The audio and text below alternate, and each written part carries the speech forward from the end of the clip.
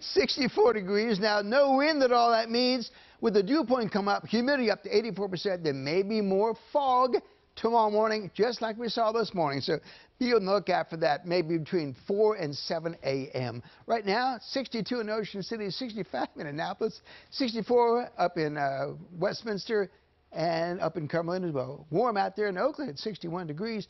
Right now, weather watches right around the 60-degree mark. Phil at 58 in Westminster, and Harvey, Waynesboro at 61, as well as Twyla. 81, 57 today. Normal 69, 47 now. Record 86 and 29 on this date.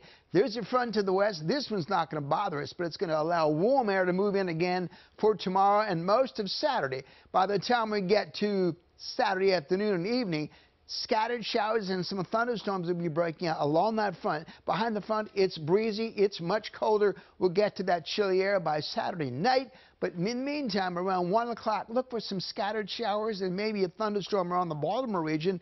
Then during the afternoon, it continues to head off to the east, so there'll still be more activity, probably to 4 or 5 in the evening, maybe as late as 6 or 7, still some showers. Then the front is off to the east. That's when the chilly air and breeze picks up. It'll be quite cool, actually, for the football game. We haven't seen it this cool in a little while, with sunshine and a few clouds. Sunday's high only in the low to mid-60s, so a big drop. How much rain do we expect between now and Sunday? Well, most of it will be Saturday afternoon. Generally around 1/3 of an inch across central Maryland. Some areas a little bit more, maybe 2/3 of an inch there. So we do expect to finally get some rain this month. So far, there's only had traces in most places, so we get a little bit much-needed rain. So some clouds and mild overnight. Low of 60 degrees, and there will be some patchy fog.